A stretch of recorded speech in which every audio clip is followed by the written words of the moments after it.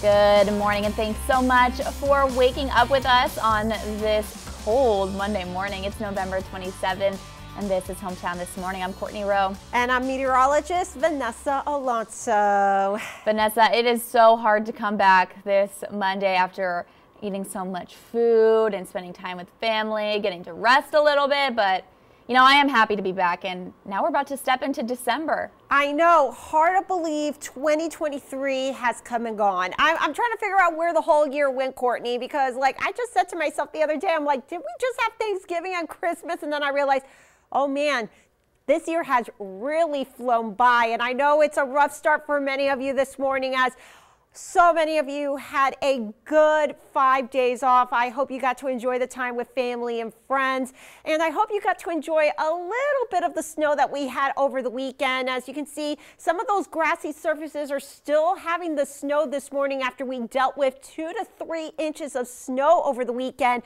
Clear skies, a beautiful full moon on our tower camera this morning, but it is a cold start to the day as we are waking up to the teens into the 20s. So bundle up good as you're heading out the door back to work and school after the long holiday weekend. We have a west to northwest wind that's going to be picking up today around 5 to 15 miles per hour. So even though we're going to have the bright sunshine, it is still going to be below average and chilly out there as we go from 20 degrees this morning to 37 by the afternoon. So parents, your first student bus stop forecast, it's going to be quiet but chilly. So make sure your kids are bundled up as they get out the door for the bus stop and for school. Courtney.